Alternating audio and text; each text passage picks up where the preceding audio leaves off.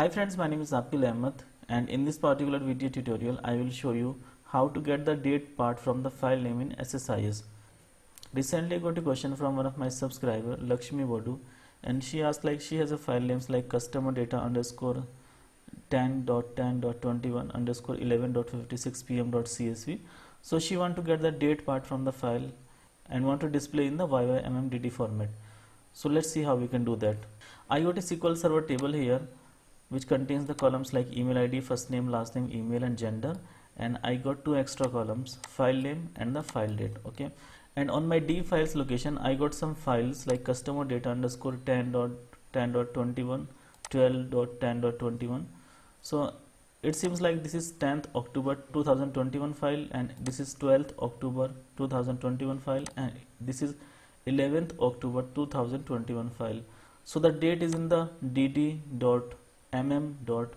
format, and there is HHMM and the PM or AM as well in the CSV file name.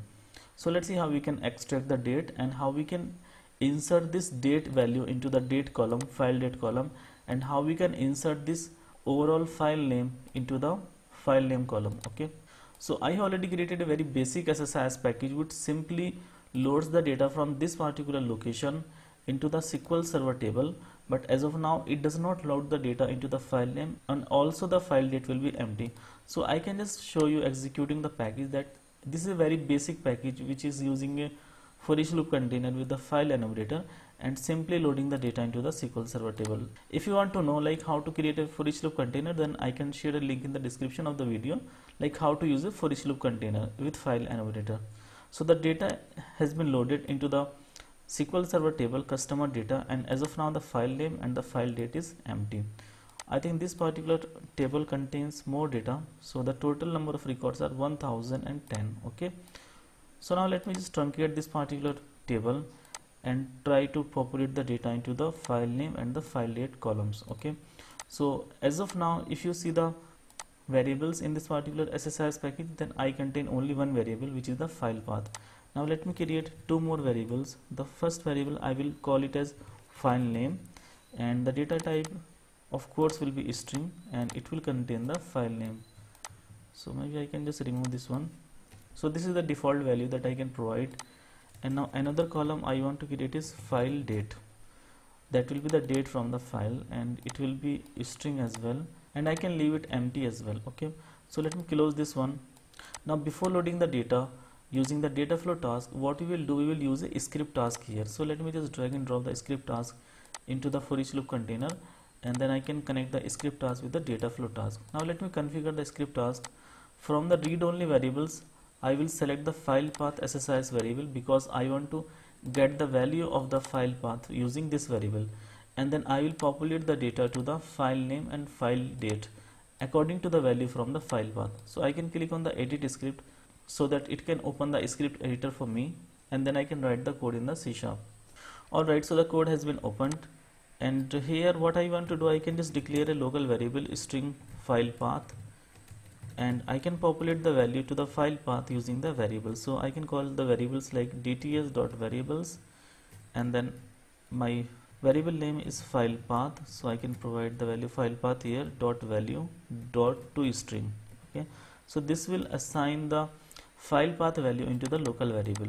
Okay, and now there is one important thing, because I will be dealing with the file path and file name, so I can add a namespace here using system.io input output, so that I can get the some classes here. Okay, so what I can do, I can declare a variable file name here, file name, and I will get the file name from the file path. So there is a class here path, so I can use the path class path dot get file name, and then I can pass the file path here.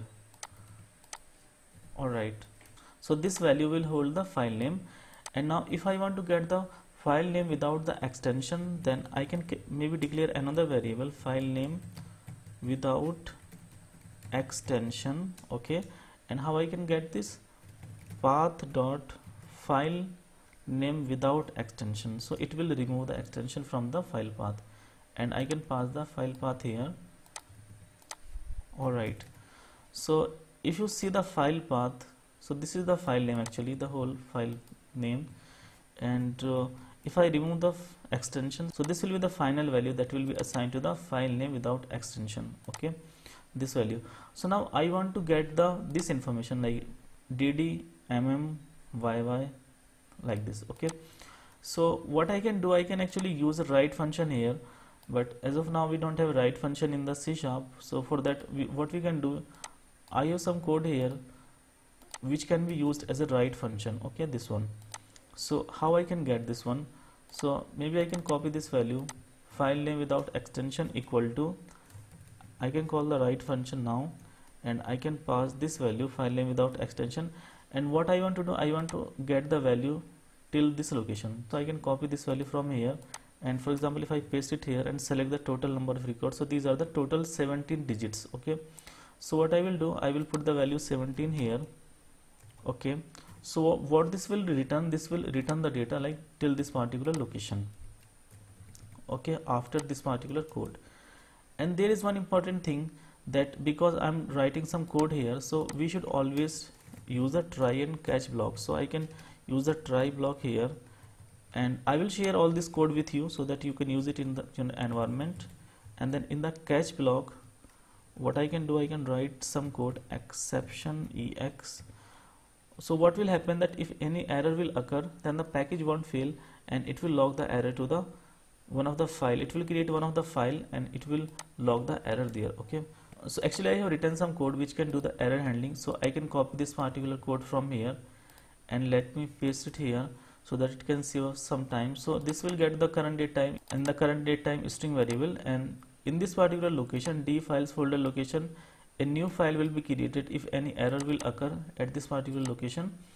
And then what we will do, in the catch block we can just write this particular code. Okay, so what will happen, that we will call this one ex. Okay, so now what will happen, if any error will occur in the try block, then the control will move to the catch block, and the error log underscore current date time dot log file will be created, and the exception will be returned to that particular file. Okay, so now we got this particular date till here. So now I want to get the date part from this particular information. So I can declare a variable here, I can call it string dd equal to, and I can get the first two characters. Okay, so what I can do, I can copy this value and I can use a substring function. So I want to get the substring, and this is start the 0 based starting character. So I can provide the 0, 2. So it will get the first two characters from this part, and this will be the date part. Okay, and similarly I want to get the part, means the month part, from this particular value. So the month will start from this point. Okay, so this is the 1 0 1 2 3. So the location, starting location will be 3 and the length will be 2. Okay, and now I want to get the yy part from this particular information. So the yy value will start from this particular point. So 0 1 2 3 4 5 6. So I will provide a value 6 here, and this will become the yy. Okay, and I can add 2 more yy here. Okay, and now because the length of the year should be in the 4 digit and we are having only 2 digit, then I can append the 20 here. Okay, so I can append a value 20 here. Okay, so now this should be fine. And now what I can do, I can combine the date here. So I can create a concatenation date. So I can declare a variable, create concatenation date, and I can combine all these fields like yy /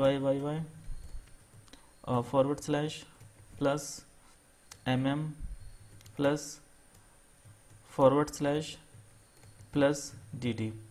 So this will create a concatenation date. Okay, and now what I want to do, I want to assign this particular date back to the file date SSIS variable. So I can assign like this, dts dot variables, and then the variable name is file date dot value equal to concatenation date. Okay, and I also want to assign the file name to the file name SSIS variable, file name, and I can get this value file name from here.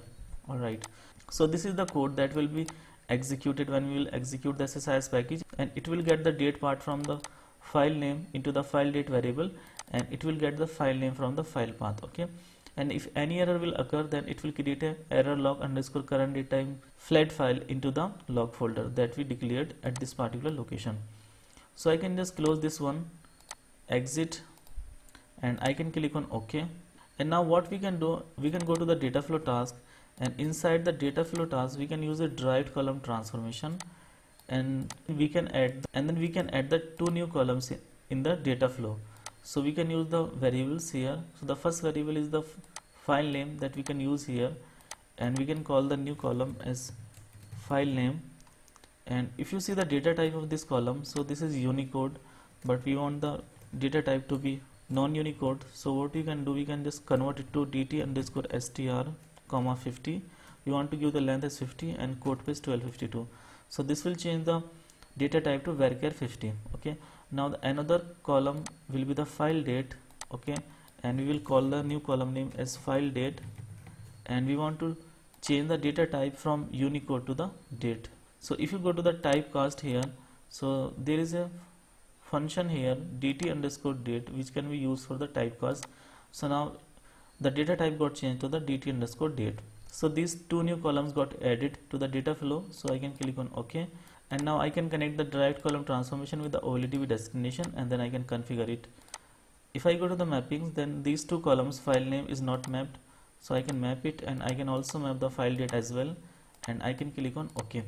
So as of now this particular table is empty, and if I will execute the SSIS package, then it should populate the data for all the columns into the SQL Server table. So I can go back to the SSMS, and if I execute the query, so now you can see that this is the file name and this is the date from the file name. Okay, so the data type for the file date is the date, so you can get the date in any format from this one. Okay, so I think that's it for today's video. Thank you guys for watching the video, and if you like the video, then please click the like button, do subscribe to our channel, press the bell icon and click on all so that you will be notified every time I upload a new video. Thank you so much.